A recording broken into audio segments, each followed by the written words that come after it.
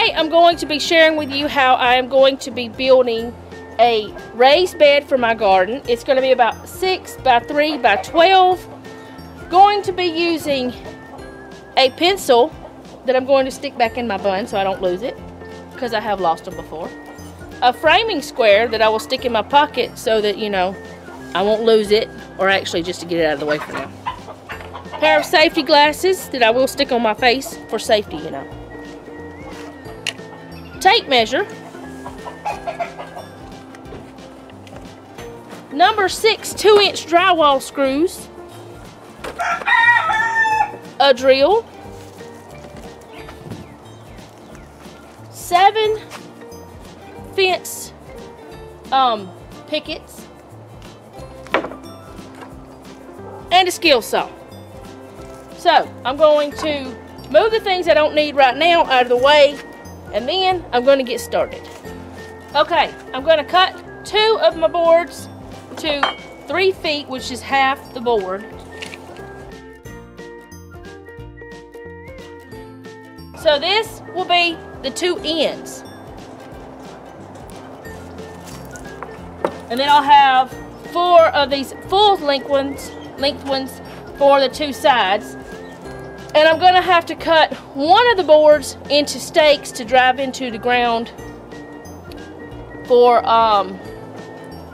to hold it in place. So I'm going to go ahead and get that board cut into stakes.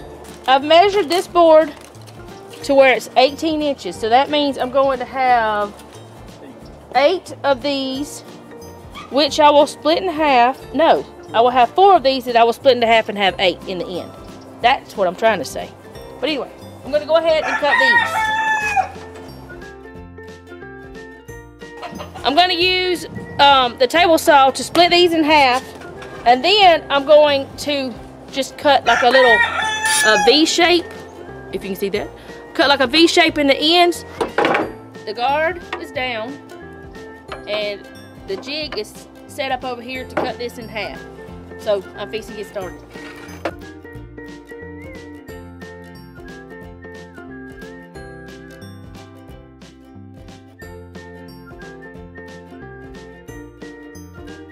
This is just a simple way to do this. It's not a hard thing to do. All we're going to do is build a box.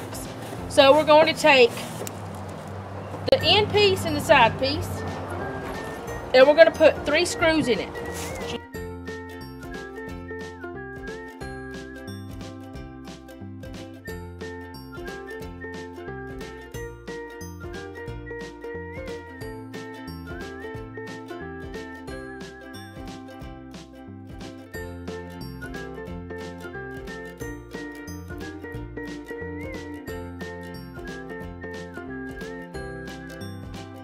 Okay, so now we're going to take one part of that over to our garden spot, and we're going to figure out, you know, what all we might have to move because it's not level. If your ground is level, you don't have to worry about doing this. I'm not going to show us doing it, but we're going to take that over there, and then we're going to bring it back over here, and we're going to show you how we're going to put the top and bottom together. But because our yard kind of goes downhill, we're going to have to move some stuff around, make it even, so that we can have it level on the ground. We found that we don't have to level it out as much as we thought. It's actually not that bad. So you're going to put the top piece on top of here.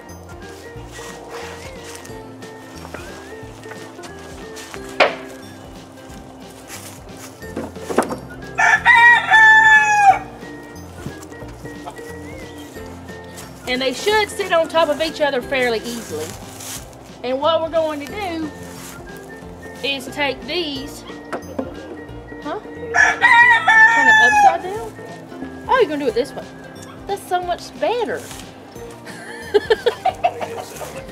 We're going to bring these in here, and we're going to screw one screw. Is it one screw we're going to put, or 2? Just put 1 screw at the top, 1 in the bottom to hold these down. Or hold these on. That way our top and bottom piece will be attached. So we're going to do that real quick.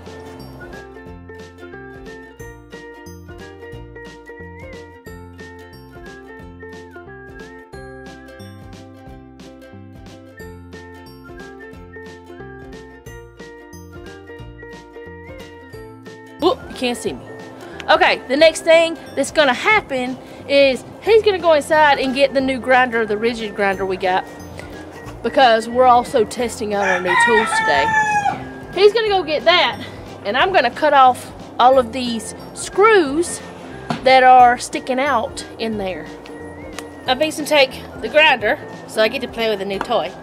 And I'm going, which we have an older grinder, but this one is battery operated. But anyway, I'm gonna try it to see how well I can do with it.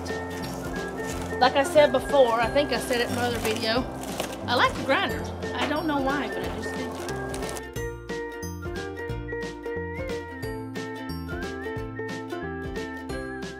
Okay, so all of them are cut off. You probably wouldn't have to do this, but just for safety precautions, we're doing it because who knows, we may plant potatoes and have to dig in there, or there may be something we have to dig on the side of our garden bed in there with. But I mean, you don't technically have to, because this is going to be under the dirt, this on the inside where the screws are. You might could leave the bottom ones and not cut those off, but just cut off the top ones. But we just go ahead and cut off all of them, and then after we're done cutting them off, we get our little magnet out that we use for metal detecting, and we find all the ends.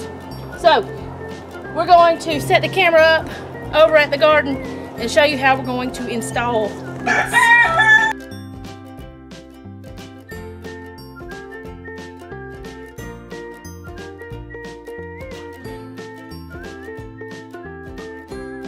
I'm going to start on the end, knocking these in, and just work my way down to the other end. And that way, till this part touches the ground. That's how far down they gotta go.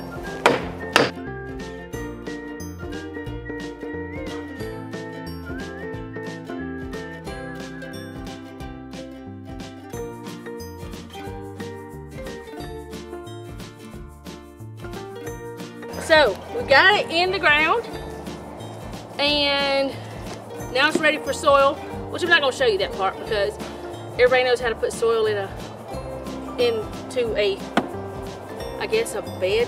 I don't know what you call this, but anyway, it's a bed. But we got it down all the way. We're gonna put soil in like we did these.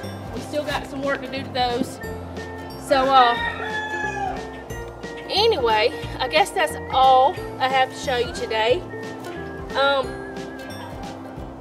It might be easier to build it, to put the two pieces together over in the bed the way we did those.